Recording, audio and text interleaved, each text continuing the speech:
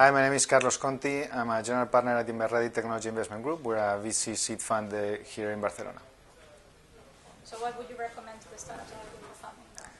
I think the first thing is to identify the problem, which I'm sure most of them have done already, but make evident that problem, how they give a solution to that pain in the market, how that transforms into a business model, and once you're looking for funding, how actually that translates into a business model and how actually the metrics of the traction of the company are really happening. Because in the end of the day, what you have to get is the attention of the investor, which in the end sees a lot of different opportunities, and with the right messages and the right pieces of data, he'll be impressed and want to continue in the process.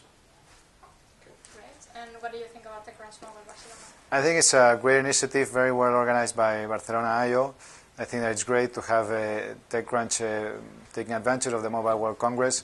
I was very impressed by the quality of the companies that we had here, both local companies and international companies. For us, it was very interesting to see the different approaches that these companies are taking. And I think the common denominator is the passion of the entrepreneurs to solving these kind of problems, and also a tribute to TechCrunch of the ability to bring together very high-quality investors from all over Europe.